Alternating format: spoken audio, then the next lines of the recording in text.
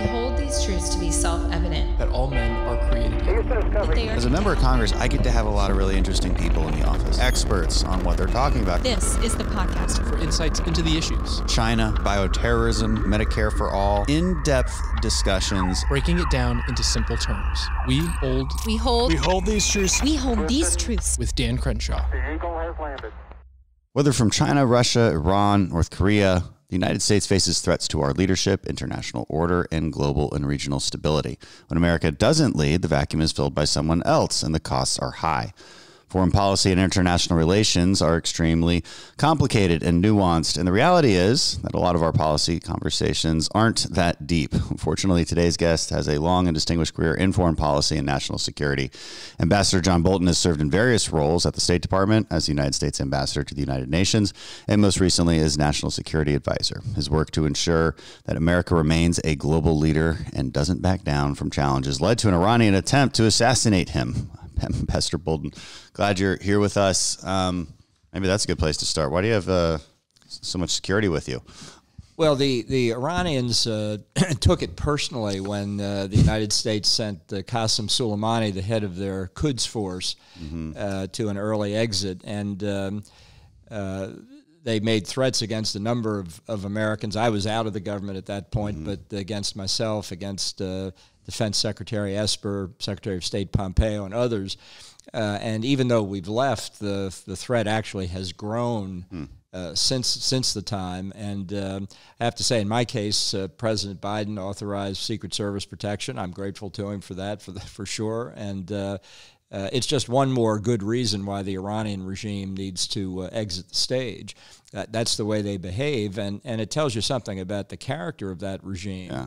That the Biden administration still trying to re-engage to go back into the 2015 Iran nuclear deal, which was a bad deal in 2015 and hasn't gotten any better. Yeah, we'll want to talk about that. But going back to the details of these threats, and obviously you won't tell me anything you can't tell me, but I'll ask anyway. Because I'm always curious because obviously we get threats from crazy people. The Iranian government is full of crazy people, but they've got a lot of weapons and potential know-how. They're very good at a variety of things.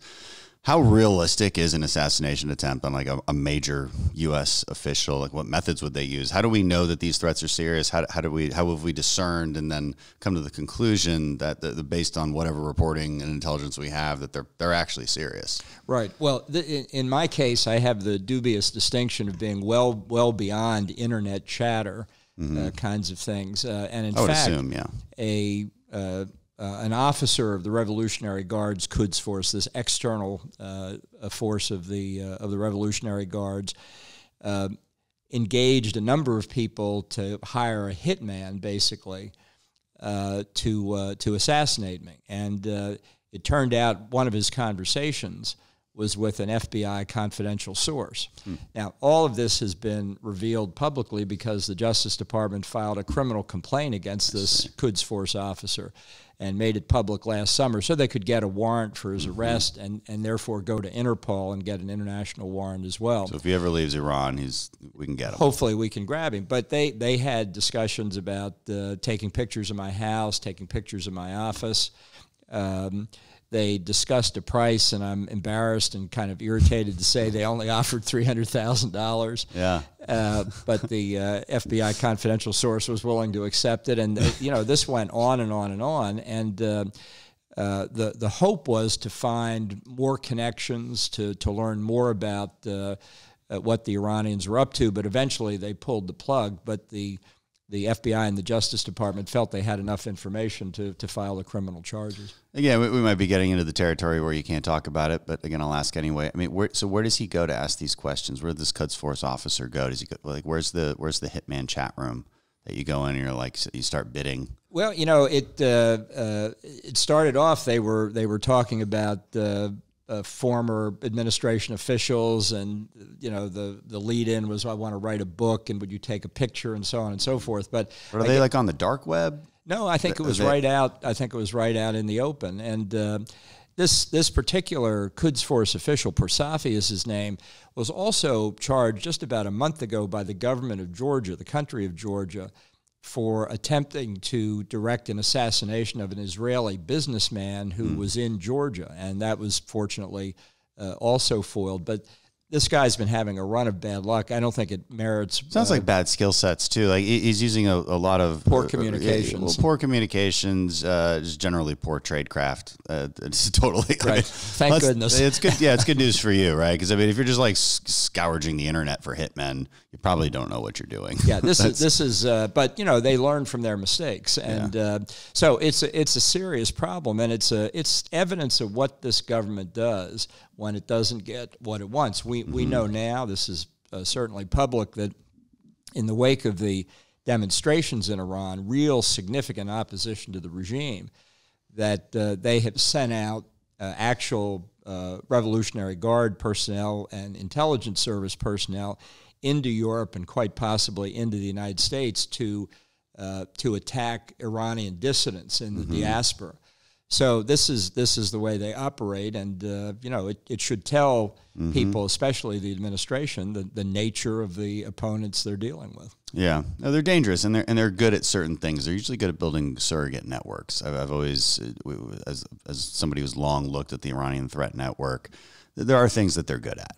And they're more aggressive than we are. They don't care about the risks. You know, they don't care as much as we do if you get exposed, and so they're willing to take more risks. The Russians are very similar. They probably learn a lot from the Russians. You know, they're good at a few things. They're very bad at other things, like apparently land warfare. So that's good news for Ukraine. Right. And we'll get into Ukraine. I want to talk about that a lot as well. But sticking to this subject, so you already had a government when the Soleimani Strike happened, but they're still mad about it. That, you know, I guess you're kind of an Iran hawk, so they were just like, I want to kill him too.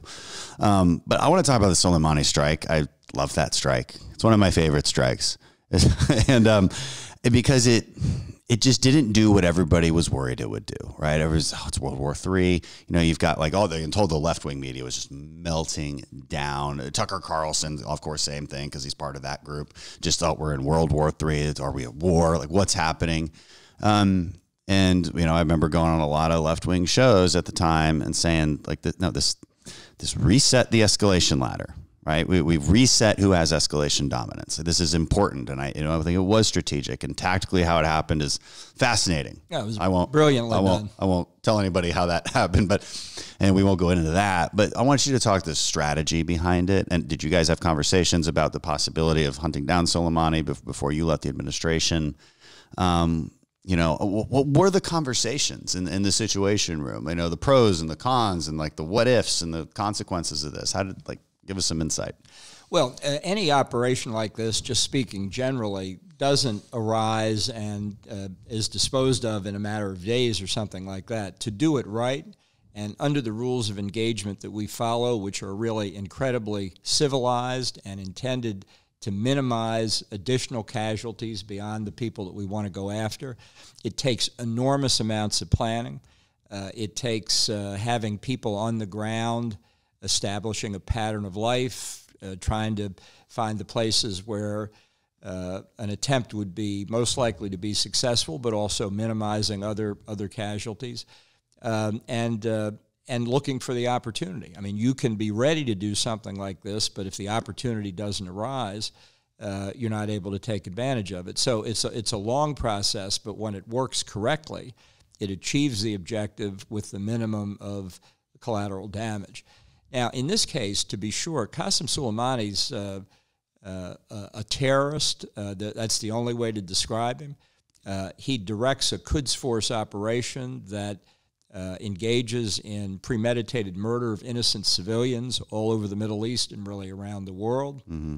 Responsible for the death of many U.S. service members in the Iraq War. He has been active as the Revolutionary Guards have really since the bombing of the Marine barracks in Lebanon in 1983. So this is a very, very bad actor.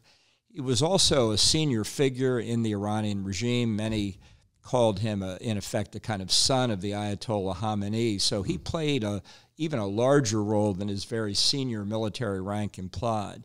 And he was a brilliant field commander from their perspective. Mm-hmm. So because this guy was a terrorist, because he had ordered terrorist attacks that were regarded really as criminal under anybody's definition of that. He was a legitimate target, and it was a matter of legitimate self-defense by the United States and by all of our friends who helped us out with it. And there's simply no question it was justified from that point of view. Now, the point you raise about was that a provocation to Iran? Would that result in something worse? Yeah. Well, let's give some people some historical context on what you mean by self-defense, right? This was the time with the embassy attacks, right? And this followed along with that. Right. This is in the case of Iraq in particular, where Iran has been, they have armed and trained Shia militia groups inside Iraq who have consistently attacked U.S. military positions, U.S. consulates, gone after diplomatic personnel. They've attacked other Iraqi civilians, particularly in the Kurdish areas. And it's an overall part of the Iranian effort, basically to gain control of Iraq. So it was very dangerous for us and for the government and the government of Iraq, and that's part of what justified it. So was there a risk that Iran would retaliate? Well, you could say in a way they're retaliating by trying to assassinate figures that they thought might be involved in the decision. But they have gone outside the bounds because this is not anything that is a response in military terms. But have they done anything that truly threatens conflict, especially nuclear conflict? No. For all the bluster, they've resorted to acting like thugs, which is basically what they are. And I think this is a good example of overcoming an inhibition where the United States is deterred by our adversaries for fear of escalation. I'd make the same point with respect to Ukraine, but we are deterred more than we deter our enemies. Yeah. And that's a very dangerous point. Everybody says they want peace through strength, but they don't want to deal with the strength part because, that actually takes a backbone. If the strength isn't demonstrated from time to time, people think it doesn't exist. And that causes more trouble. It's a classic statement. American strength is not provocative. It's American weakness that's provocative. And a lot of people just don't believe that. Like, the isolationist wing of our own party, they just straight up don't believe you. They call that a talking point. They think it's nonsense. And, you had a funny way of putting it in an article I think you wrote. It was the Russia's unprovoked aggression against Ukraine seems an unlikely trigger to awaken long dormant strains of isolationism within the Republican Party. I agree with that, and yet it did. Because I assume what you mean by that is it's hard to find a more black and white issue. Because I get it. A lot of conflicts are real gray areas. I think the Iraq invasion was very much a gray area. Easier to see how gray in hindsight than I'm smart enough to go back in time and understand what that administration was dealing with at that time. Easier in hindsight to make judgments, but oftentimes, foreign policy decisions are full of gray areas, and look, it deserves a lot of argument. It's pretty hard to see in this case that we're not sure who the good guys and bad guys are. It's pretty easy to see who the good guys and bad guys are and why we have an interest. Although that gets the isolation argument. I don't want to have the Ukraine discussion just yet. I want to stay on Iran. Sorry, but my mind wanders. But back to Iran. Another reason they might not like you, right? You advocated too well, at least it's reported. Maybe you can tell us the truth. But I believe your report is advocating for strikes against Iran when they shot down one of our drones. Right. And so maybe explain that process and how it relates to the maintenance of deterrence and escalation, and kind of how you thought through that particular issue. Right. Well, Iran is a threat in multiple respects. I mean, the most important threat from our point of view is their nuclear weapons program and the closely related ballistic missile program, which would serve as their delivery vehicles for it. But their efforts in the Middle East, their conventional warfare inside Iraq, Syria, and Lebanon, their support of terrorist activities, Hezbollah in Lebanon, Hamas in the Gaza Strip, the Houthi rebels in Yemen, are very destabilizing and threatening to our friends and allies in the region. So our presence serves as a deterrent at the conventional and terrorist level, but also is important if we decide to do something about their nuclear program. And like Maverick did in Top Gun. Well, there are ways to do it, yeah. And if we had flyers like that, I'm sure they'd be willing to. But it should be a way of constraining an adversary. But the Iranians push the limits all the time, and they want to see how far they can go. People say, well, it was just a strike on a drone. Well, that was one of the things they had done. They had also been bombing oil tankers just outside the Strait of Hormuz by supplying the Houthis in Yemen with cruise missiles and drones. They had attacked civilian airports in Saudi Arabia and the United Arab Emirates. They had struck oil infrastructure in those countries, civilian targets, in other words. And this was something where, unlike other efforts they had made, where there might be a gray area, our military felt that the attack on the drone in international airspace was something that deserved retaliation. And the retaliation, which I can't say specifically what it was proportional. It was not a huge retaliation. And if we had retaliated, I think it would have been a signal to the Iranians that we weren't putting up with it anymore. And what happened was Trump decided not to carry through on something he had sat through an extended National Security Council meeting that morning to agree on, and then tweeted what he had done. And I'm sure in Tehran they read that and said, this is unbelievable. And I think that along with a number of other things that were going on, that led them to believe they could conduct more terrorist activity in Iraq. They could threaten the Gulf Arab states more extensively, and that generally their activities in the region would go unanswered. And I think that is a reason that their reaction to the Qasem Soleimani elimination was as strong as it was, because they definitely didn't accept it, although that decision had been made well before the drone issue.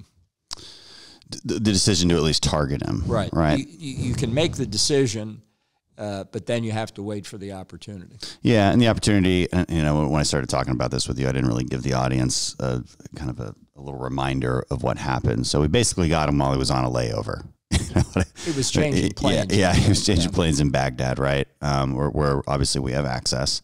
Makes it a little easier, and so that's where it happened. But again, it came on the heels of those embassy attacks, if my recollection is right on this.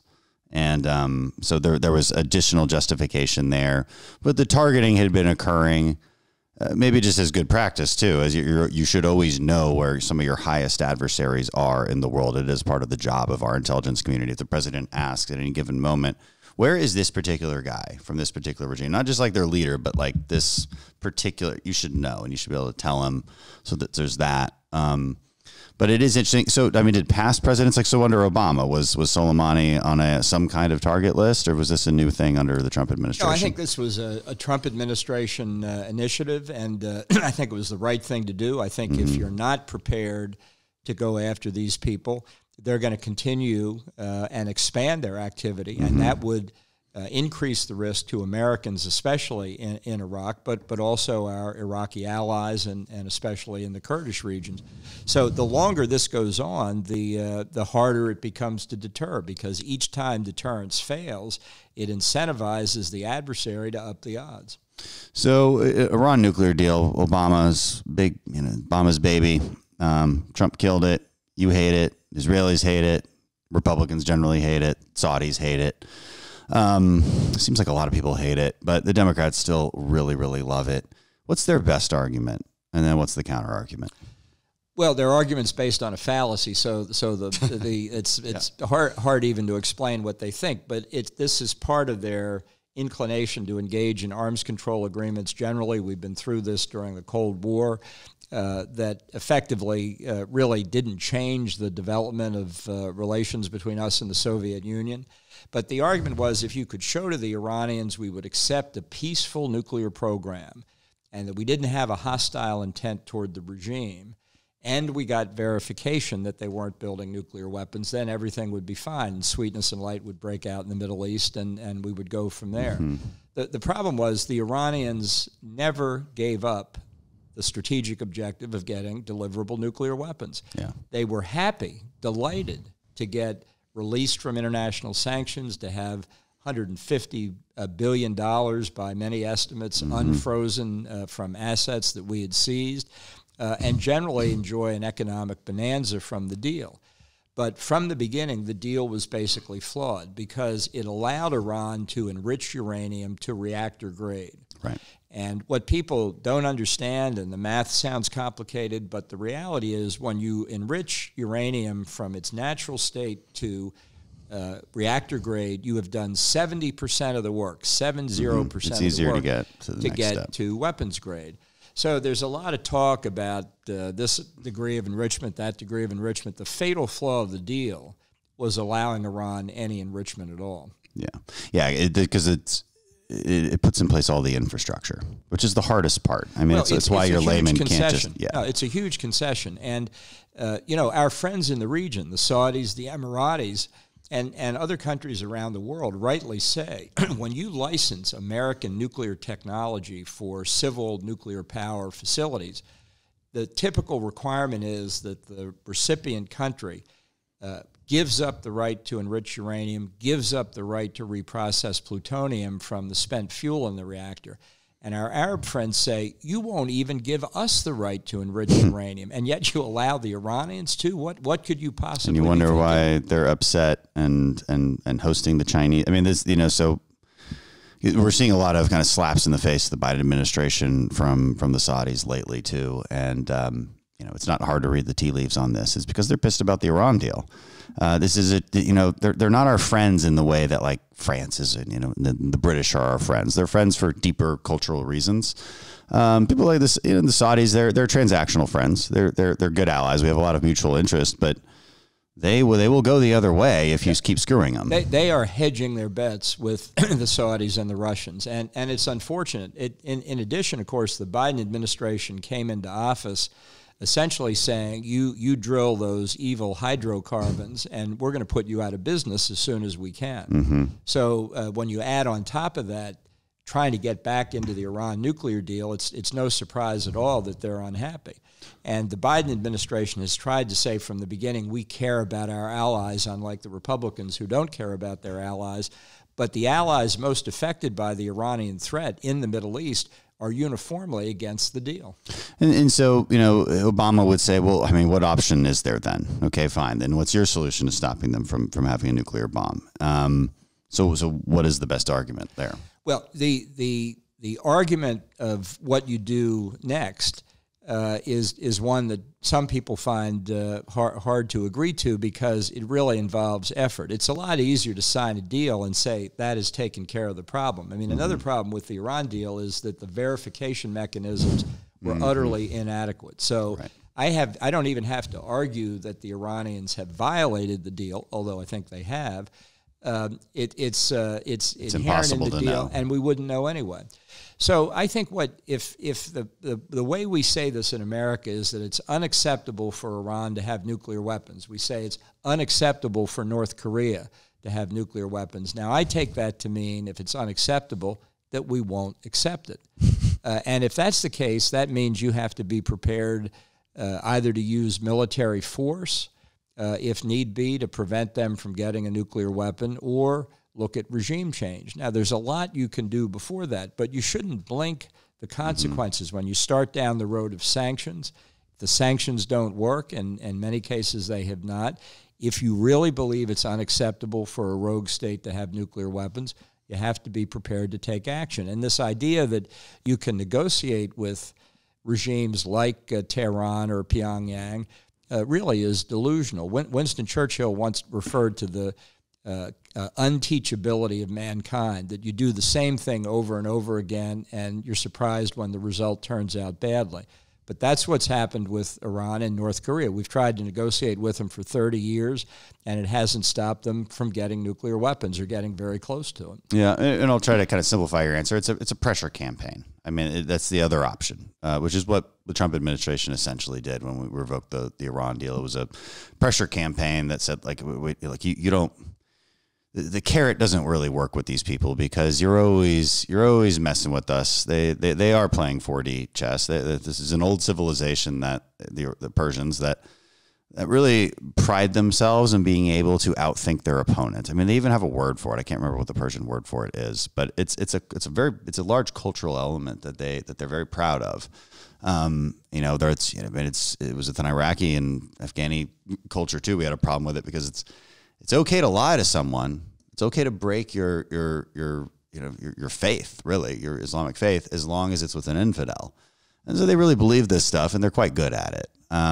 So it's a lot of people don't understand that because they want to think like Westerners, and it's, you got to listen to your Israeli friends on this sometimes because they get it. They get the Middle East. They're great allies in this respect. Well, there's a term for it in diplomacy. It's called mirror imaging, and it's a huge mistake we make over and over again. You're sitting across the table from somebody. You're a reasonable person. You want to find a reasonable answer to a problem. You assume the person on the other side's also reasonable, wants a reasonable answer. Very frequently not true. And if you treat them as if they're a mirror image of you, you're in trouble. We make that mistake too, and we've for decades, every president has tried to broker a deal between the Palestinians and the Israelis. And the Trump administration just took a different approach. It was, I'm just going to choose a side. And that was fascinating because I've been to Israel a couple times, and what you quickly learn is, look, yes, an American mind can quickly come up with a solution to this problem, and it makes sense to us. We're like, you give a little here, give a little. This seems to make sense. It just doesn't ever make sense to the people on the ground. And you're like, why is that? Because they have 1,000 years, multiples of thousands of years of history, and it lives within them. It's something we don't quite understand as Americans because we're Americans, we're a young country, but other countries, and you can just, I don't know how to describe that phenomenon, but you can see it in the people. You can certainly see it in Afghanistan. I mean, some of them thought we were Russians. Like, history really lives within them consciously. It's fascinating in these other cultures that have been around for thousands of years, in a way that it's hard for Westerners to understand. Yeah. Well, I mean, the Israeli situation's a good example of trying to think through how you really get to the right result. People said, if we move the capital of our embassy from Tel Aviv to Jerusalem, the capital of Israel, the Arab street will go crazy. There'll be riots, demonstrations. It's going to be have terrible consequences. Almost nothing happened. It wasn't completely peaceful, but almost nothing happened. And across the Middle East, people accepted it. And look at the circumstances now where Bahrain, the United Arab Emirates, Morocco, Sudan have recognized Israel.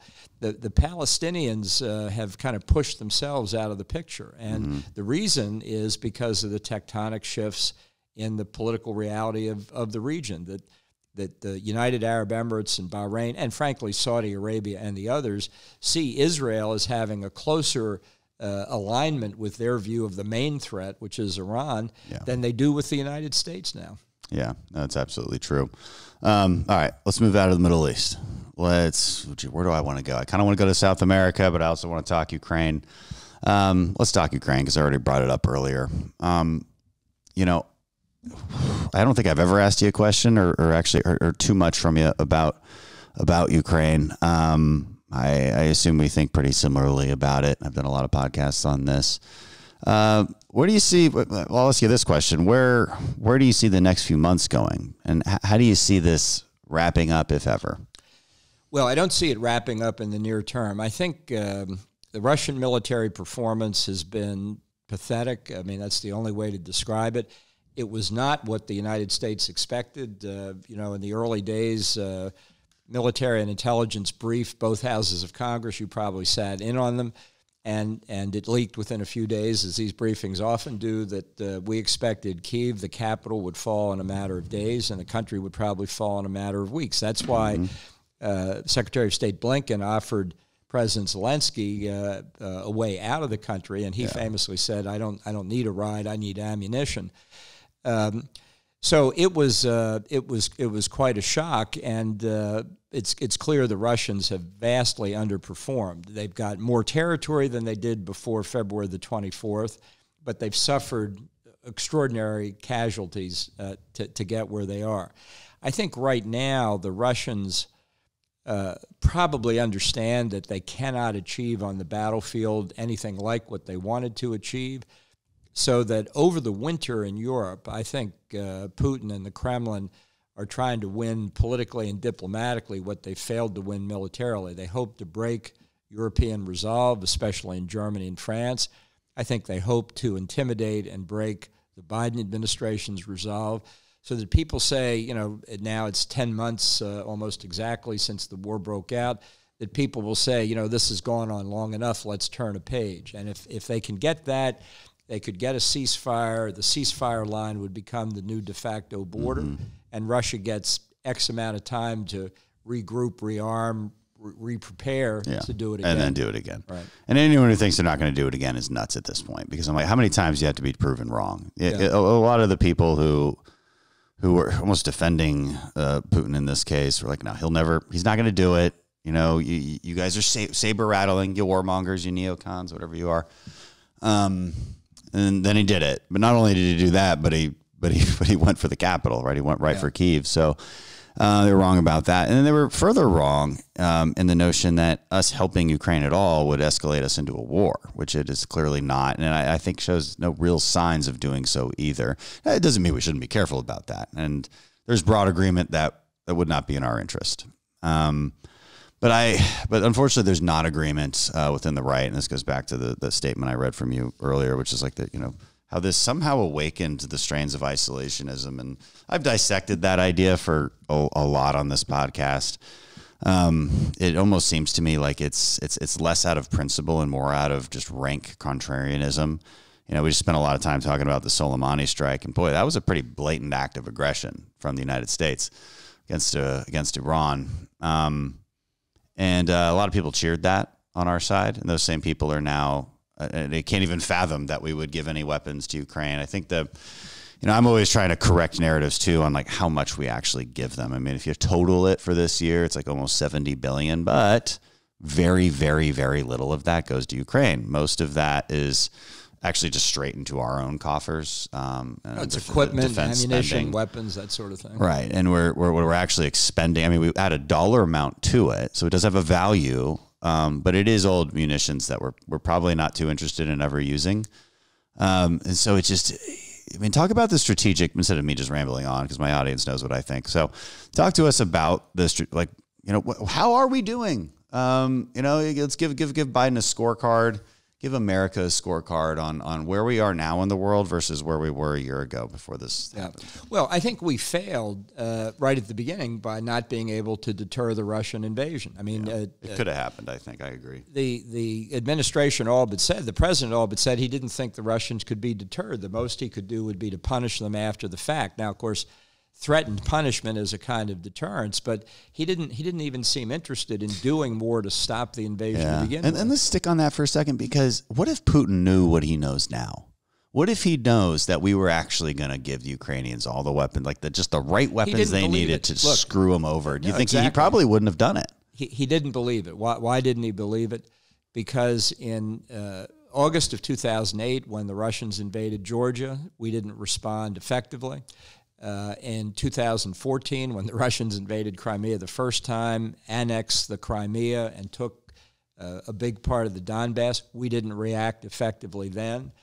And you add to that what I think may have been the most important factor recently in Putin's mind was the catastrophic withdrawal from Afghanistan in the summer of 2021. Add this stuff together, and there's a pattern evolving. And Putin and Biden met for 4 hours in Europe in the summer of 2021. And Putin, being a trained KGB, it's like, this guy's easy. Yeah. Like, so you add all that together, and I think Putin thought he was going to walk in, and he probably believed the U.S. intelligence analysis that Kyiv would fall quickly and the country soon after. And I think we did a lot. I mean, I do give the Ukrainians obviously full credit. Their resolve did not break, and I don't think it will break despite what Putin is doing to them now. They are hardcore about it. And our assistance, intelligence assistance about what the Russian disposition of forces was, all of the ammunition and weapon systems we've given them have really brought the Russian military to its knees. Secretary of Defense Austin said probably 7 or 8 months ago, the Russians are feeding their army into a wood chipper. And they really are. That's a pretty good description of it. So, as long as they want to keep doing it, I've heard some crazy statistics. I mean, like, as far as how many tanks and how many munitions they've lost, how many armored vehicles they've lost, just as a percentage of the total that they have. It's like well over half. I'm not sure about those numbers, but the destruction of their combat arms capability has been incredible. There's no doubt about it. But the problem is the war is grinding Ukraine into the dust, and the Russians have suffered a lot of casualties. There's no doubt about it. So have the Ukrainians. We know more about the size of the Russian casualty list than we know on the Ukrainian side, and we also know, although we don't know the numbers, that there have been substantial civilian casualties, and a huge amount of infrastructure and property has been ground into the right dust. Now, their big thing is attacking infrastructure. And they're continuing to do that. So people can say, well, we've imposed sanctions on Russia. Estimates I've seen are that Russian gross national product will decline 10% this year. Ukraine's will decline 40%. Yeah. The longer the war goes on, the greater the destruction. And that's really where I would fault the administration over the course of the period of being a day late and a dollar short in delivering the new munitions, starting with the famous example. It's like they're barely keeping the Ukrainians alive. Like that's sort of the pace that it's happening. Yeah, starting with the Polish MiGs going to the Ukrainian Air Force. That should have been a no-brainer. And I think this is an example of, again, the Russians deterring us, that the fear that Putin would say, you've escalated, now I'm going to escalate against NATO, might start a general war in Europe. What general war in Europe? Putin doesn't have the capability to do it. So by our being deterred, we've extended the war. When you extend the war, you increase the risk that the Russians might actually do better. And you're certainly imposing harsher cost on the Ukrainians, who are our own allies. The best way to win a war, if you end up in it, is quickly, because that minimizes the total destruction. And we're doing effectively the opposite of that. Right. And now the isolationists would say that's why we should do nothing at all. Yeah, well, let's take that on, because I do think this is important. I mean, one thing the isolationists say is that we push NATO right to the border of Russia. I can tell you, I was there at the time. That's not what happened. When the Soviet Union collapsed and the Warsaw Pact dissolved, everything was up in the air, except that countries like Poland and Hungary and Czechoslovakia came pounding on NATO's door, saying, look, we were overrun by the Nazis in the 40s. We were overrun by the Soviets later in the 40s. We don't want to be overrun anymore. We want to be in NATO. We want to be part of the West. We want to be part of the alliance. And we took them in. Where you can fault NATO is in leaving gray zones between NATO's eastern border and Russia's western border. And one big gray zone is Ukraine, Belarus, and Moldova. When you leave a gray zone, you're inviting troublemaking by the Russians, and that's what they've done. George W. Bush proposed in April of 2008 bringing Ukraine and Georgia into NATO on a fast track, and the Germans and the French opposed it. 4 months later, the Russians invaded Georgia. I think if we had brought Ukraine into NATO back then, they never would have invaded. That's the judgment Finland and Sweden have made by abandoning 75 years of neutrality to ask to join NATO, because they know the only real protection is to be behind a NATO border. Also, it's worth noting, no serious person really thinks that Putin believes NATO's a threat. You know, they don't practice defensive measures if NATO invades. Like that's not what they practice behind the scenes. If they thought NATO is truly a threat, why aren't they amassing troops on Finland's border right now? You know, if they really think they're ever going to be invaded, they don't actually think that. No, look, they wanted to join NATO. If you go back and look at what happened after the collapse of the Soviet Union, the reformers just didn't get as much of the job done as they wanted to. If you look at Andrei Kozyrev, the first Russian foreign minister, he was eager to start a process for the Russians to get closer to NATO. But the old-line communists and the KGB, who were still behind the scenes, just never changed their stripes. But the fact is, they've never planned for defense against NATO. I was in Hungary in 1990, meeting the new Hungarian government after the fall of the Berlin Wall. And the Hungarian defense minister said, you know, we desperately need help from NATO, air defenses, this, that, and the other, because the only thing the Hungarian army is trained to do is slice through Austria and invade northern Italy. That's how they viewed Europe. It was the threat they were going to make, and I think Putin and his advisors know that exactly. Yeah, and so that's one of their arguments, right? That we're the ones who caused it, so we should stay out of it. I think we can debunk that one fairly certainly. But the other argument they make is it doesn't affect us. Like, so why do we care? Like, why not just stay neutral? We can be Switzerland. We can America first. We can focus here, and then everything will just work out better. Yeah. Well, that rejects the lesson of the 20th century, that in particularly looking at Europe, peace and stability in Europe are a vital American national interest in terms of our trade, in terms of our own security. It's true that Ukraine is not a NATO member, although, as I say, if it could have been, but it borders on key NATO countries like Poland, Romania, who are desperately afraid, as are the Baltics, Estonia, Latvia, and Lithuania, that they're going to be next. And what effect is it having on us?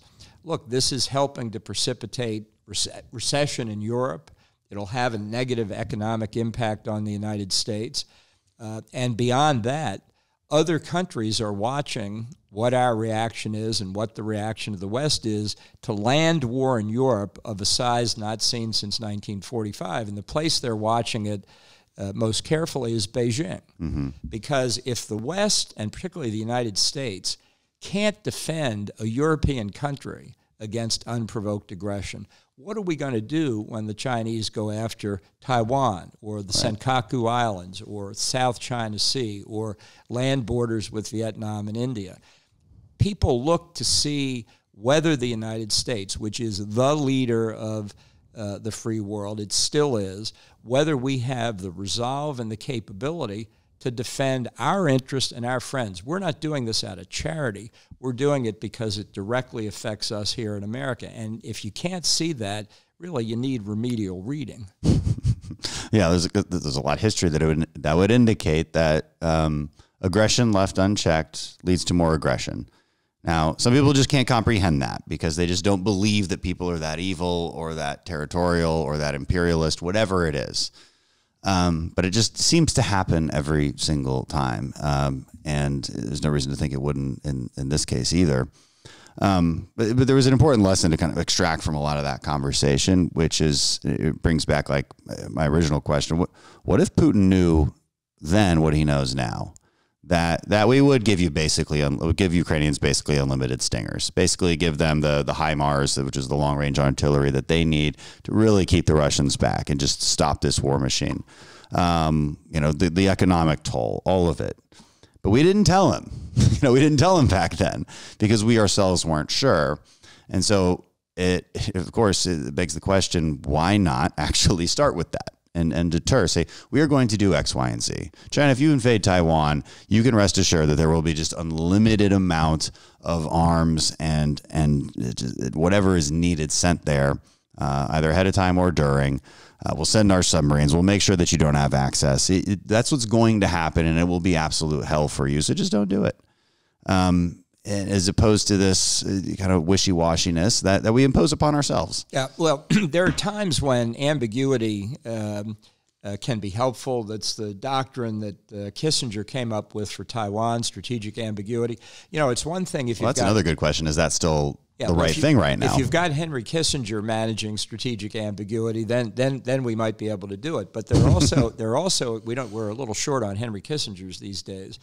But it's also the case that ambiguity can increase the risk of war because the adversary miscalculates what your resolve is. And in the case of Taiwan, I think we're long past the point where we should say we do have an unequivocal commitment to defend the island. Now, that does not mean, as some of the isolationists say, that we're putting our foreign policy in the hands of another country. That's not how it works. When we make that kind of commitment, our relationship with the country involved, Taiwan, Ukraine, whomever it might be, gets a lot closer, and our policies get more aligned. And that benefits us in many, many other respects, too. Yeah, and going back to the benefits and what's our status in the world right now, I argue to people we're a lot better off than we were a year ago, just geostrategically speaking, and for quite a few reasons. And we have spent some money. We've spent, when it's all said and done, I mean, you're looking at, if you really want to add a bunch of numbers together, I think disingenuously, maybe up to 5% of defense annual defense spending. Okay. And that's our investment here. That's not a lot of money in the grand scheme of things. And what have we gotten for it? So you've gotten a Russian war machine that's going through the wood chipper. That seems to be a good thing because we are rightfully worried that if they easily took Kyiv, which we all thought they wouldn't have lost anything. They'd still have somewhat of a war machine. They would have learned some lessons and they'd be emboldened. They would think, you know what, nobody in the West has the guts to stand up to us. We've always wanted some of these Baltic countries. I mean, we have Russian territory just on the other side. I mean, wouldn't it be nice if there was a land bridge between us and that Russia? That would be great. Why not? And they'd probably do some kind of irregular warfare type stuff. Maybe start off with some cyber attacks, that have physical damages to see what we do. They'd keep testing us and we would keep failing that test. And boom. And all of a sudden somebody triggers Article 5 and you're in an actual war because you didn't want to be one, because you were so afraid of being in one in the first place that you end up in one, and probably a worse one, and with a stronger Russia than you otherwise would have. But now you've got a Europe that's actually pretty united. You've got more promises of increased defense spending. I think the Germans just announced they're kind of cutting back on that. So we got to be stronger with them. But most other countries are on the up and up. You've got a pretty wide agreement, it seems, with us and our allies that China is a bad guy. And I don't know that agreement was really there before. It seems to be much more so now. I think it's greater now than it was before. I think we still have a lot to learn about the nature of the threat, and I think people need to get educated on it. And it's one reason I'd say in the 2024 election that this is a good time to talk to the American people about the threat of China and what it's going to require to protect ourselves from them. People understand that if they cut off the supply chain on iPhones, that has a direct impact. There are a lot of other impacts as well. We've become too dependent on China in very high-tech areas. But their threat is widespread, and we need to understand it better. Yeah, we do. In the new Congress, there'll be a select committee that deals directly with China. I think that'll be a good thing. It'll be interesting to see where Democrats will work with us on. It's hard to tell these days. So partisanship sometimes runs so deep that people just, if the other side agrees with it, I have to disagree with it. Again, I think a lot of our right-wing isolationists, I don't think that comes from a place of principle on the Ukraine-Russia issue. I think it's because everybody's saying it's the thing, so I don't want to be for it. Like, I really think it's unfortunately that simple. Democrats are very similar sometimes. So when I go and ask Democrats, hey, will you get on this bill that directly targets the Mexican drug cartels? Puts them in the category, their own kind of category that allows us to target them financially, target them with additional law enforcement tools, increases penalties, allows us to put sanctions on Mexican government officials that aid and abet them. Can we at least agree on that? Because they're putting fentanyl into our system, killing tens of thousands of people. Comes from China. I mean, by the way, also the same across the Mexican border. Yeah. Like, can we focus on that? And I still don't get eager yeses. I actually haven't gotten one yes just yet. And so that is extremely concerning.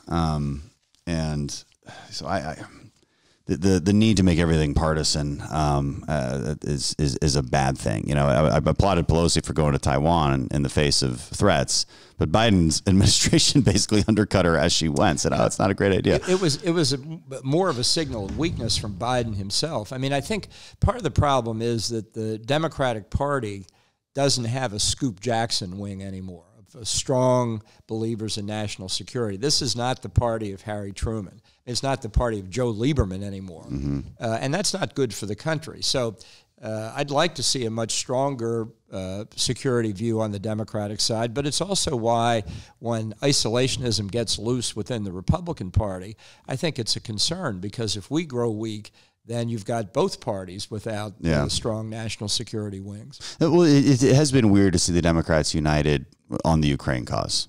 Actually, I can't even explain that one. So maybe. Well, I think it's partially a Trump distortion that they wanted to show they were tough on Russia because they believed Russia collusion during the 2016 election, of which there's been no evidence.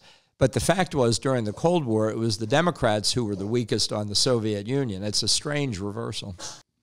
Yeah, maybe what time are we at? We're almost at an hour. So I do want to talk about South America. It's kind of left out of the conversation a lot, and it's a direction I want to point us into a lot more, because there's clear and present dangers all over the world.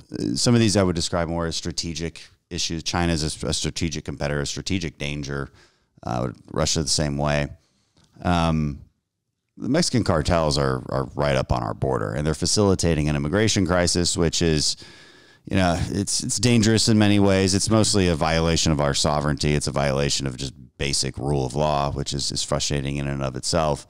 At least with a lot of other problems, of course, it's the ease to do human trafficking. It makes it easier to do drug smuggling.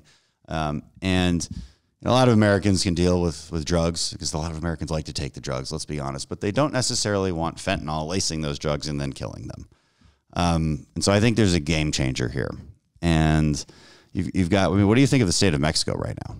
As far as a failed narco state, where are we at? Yeah, I think its civil stability is very much threatened. And this goes back to the understanding that I think people saw beginning back in the Obama administration, but didn't do anything about, that the drug cartels were in many respects running more of the country than the government in Mexico City was. And I think Lopez Obrador, the incumbent president there, I don't know how his attitude derives the way it does, but he's giving more comfort to the drug cartels and making it harder for us to cooperate on counter-narcotics efforts than in a long, long time.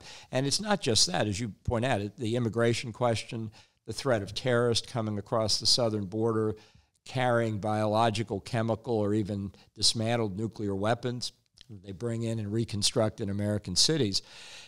Every American president comes in and says, I'm going to pay more attention to the Western Hemisphere, and nobody does it. Nobody.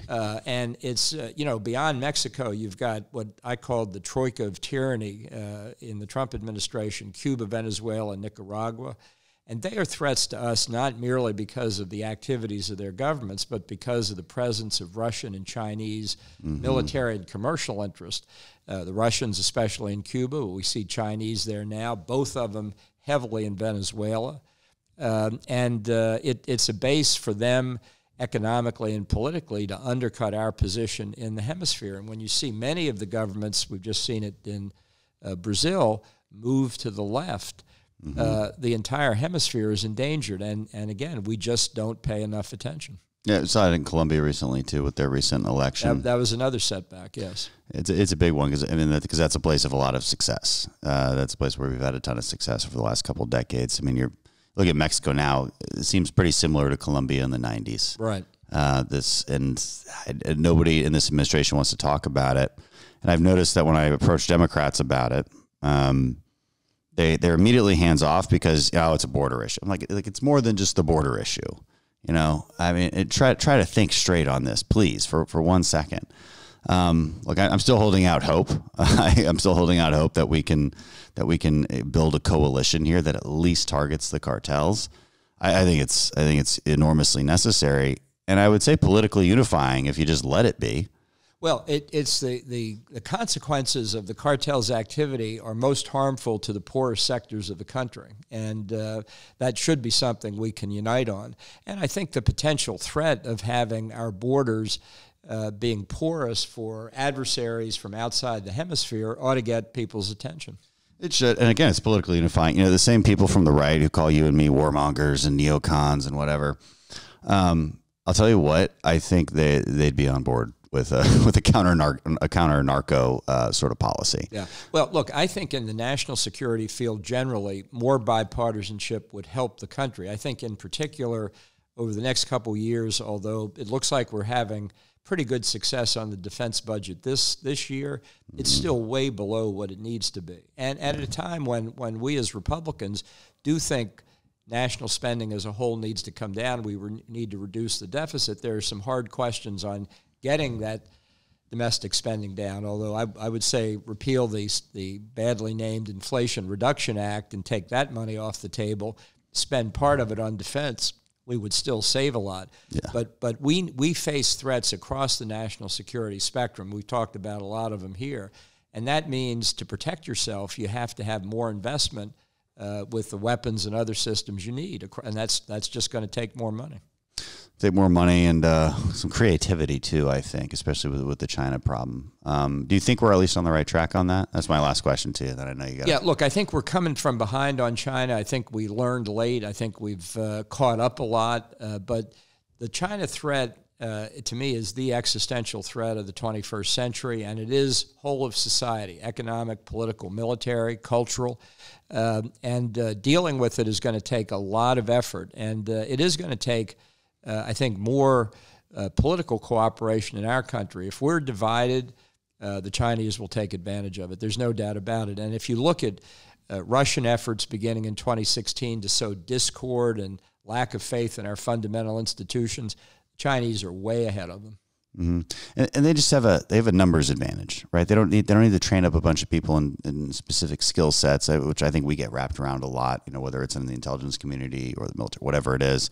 They just throw 100,000 people at a problem. Do this basic thing, and it's sheer volume of it is kind of terrifying. Whether it's collection or whether it's disinformation, and then while simultaneously making it impossible for us to do the same to them, because they keep such a tight control over their people. But do you see cracks in that? I mean.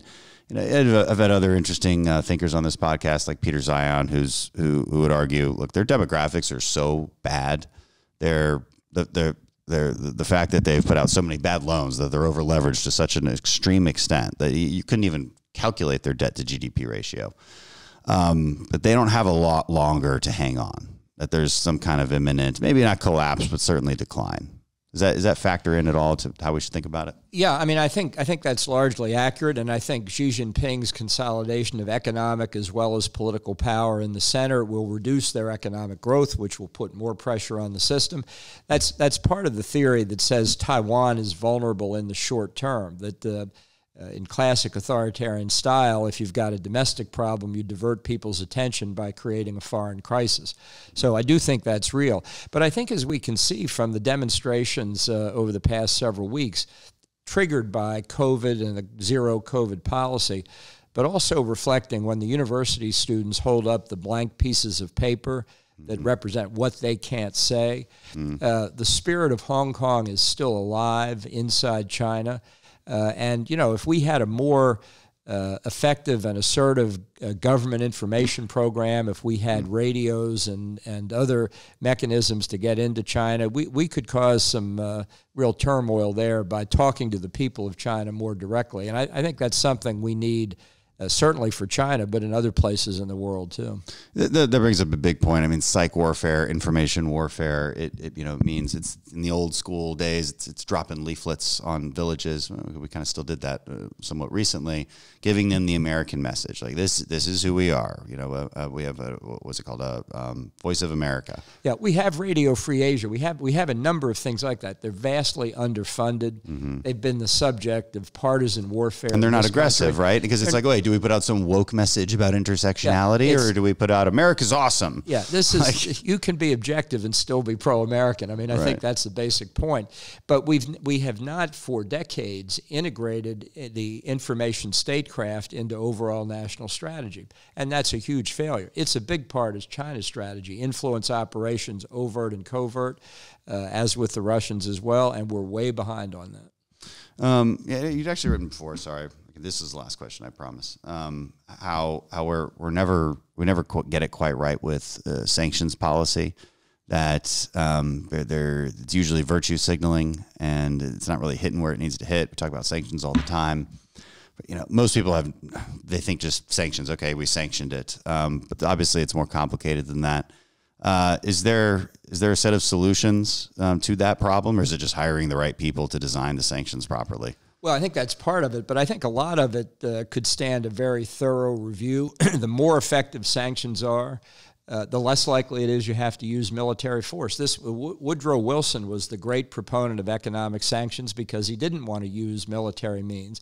But if the economic sanctions don't produce the result you want, you're actually bringing the use of military force closer.